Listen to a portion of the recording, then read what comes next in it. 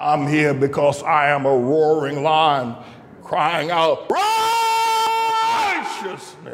Let me tell you something about these Hamite people. Let me tell you something about they ain't never had enough sense. I don't hate it. But let me say that the Hamite people ain't never had enough sense to call themselves a name out of the Bible, except these these people running around here calling themselves the Israelites. If that ain't a joke, I don't know what is. I mean, what kind of potato brain mentality do you have to join a group called yourself the Israelites, the black Jews?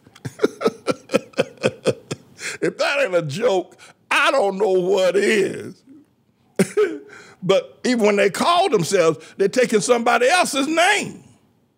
They're taking another group's name. They're taking another. Listen, let me tell you something. Jesus was not born through these people that came out of South Carolina and Mississippi and Chicago, Kansas City, and St. Louis, calling themselves Israelites, the black Jews. If that ain't a joke, if that ain't a sense of desperation, the other thing is what they did as well, the religious thing that they did. A group, this Elijah Poole fella, he called himself Elijah Muhammad. His name is actually Elijah Poole. He's born down there in Augusta, Georgia.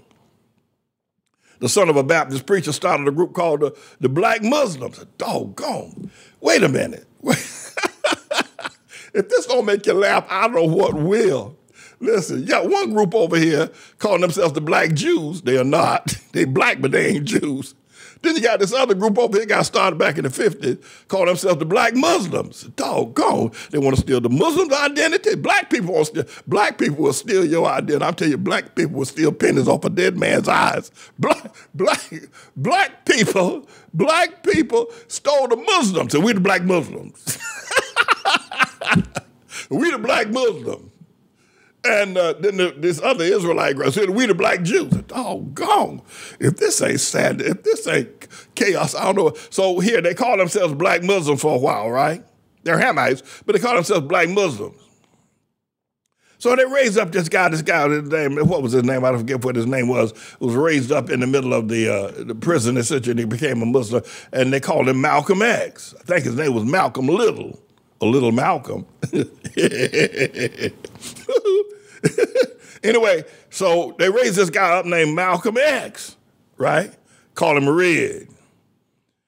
So Malcolm X, he's running, I'm a black Muslim. We the black Muslim. Okay, black people ain't, they're going to take everybody else's name. They don't know what to do. They take everybody else's name except the name that God gave them. Right? So they said, we black Muslims, right? We black Muslims. We the nation of Israel, Islam. The white man, he's the devil. So this Malcolm Little fella went over there to the Hajj. By the way, have y'all heard that over 1,300 people died in Mecca yesterday, going to that sacred stone called the Hajj? 1,300 people died on their way to the most sacred stone. Never heard anything as crazy as that. Anyway, so Malcolm goes over there to the Hajj in Mecca, and he sees that the Muslims are white. He sees that the Muslims, and there are millions of them that are white. By the way, we got some of the most ignorant, black people are the most racist people. I do declare before God, if you got rid of every black person, there'd never be the word racism would disappear, would disintegrate like a sneeze in the wind. If you get rid of black, they are the most racist people I ain't never, and their racism is ridiculous. They want to be Jews, they want to be Muslims, they want to be everything except what God called them to be. So anyway, we have this picture of Jesus, who is a Jew, hanging on the wall. Jesus got my back. I put that picture up there because I want Jesus to get my back while I'm preaching. Why y'all got that white Jesus up there? Why? That Jesus ain't white. Jesus is black. The British brass. He said his feet were like British brass. His hair was like Willy Bully. Willy Bully. His British brass. Oh, okay. Why you got that white Jesus up there? Need to put a black, I'm leaving this church. Bam, I'm gone. You need to have a black Jesus. Jesus is black, they said. So Malcolm, listen, Malcolm goes over to the Mecca and he finds out the Muslims are white. So Malcolm, after all that rhetoric, all that black talk in Chicago, Harlem, and Atlanta, Georgia, out there in Los Angeles, all that Muslims are black, Malcolm, their spokesperson, their #1 leader in the Black Nation of Islam, and said Muslims are white. They killed him. That's right. I'm telling you, they killed that boy. You be saying, no, Muslims ain't white. Muslims are black. They killed him. I'm telling you, they killed Malcolm. You don't believe it? I'll go get Spike Lee's movie. They killed Malcolm. Because he said Muslims were white. They say they want to kill me because I got a Jesus on my wall of a Jew color, the color of a Jew. How many Jews do you know are white? The Jewish man walk by you right now on the street with your dumb self. You won't know whether he's Jewish or Palestinian or whether he's Italian because his skin color is white, but he's a Jew. Jesus is a Jew. And the picture I have on my wall is an authentic color. Don't try to kill me, though, the way you kill. These people, listen. These Negroes killed Malcolm. All Malcolm tried to do was tell them that Muslims are white.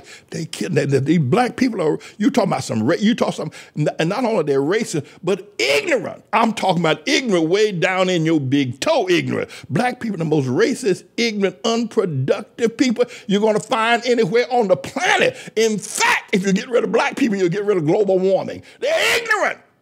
Now, the Lord has sent me to deliver them, and I love them.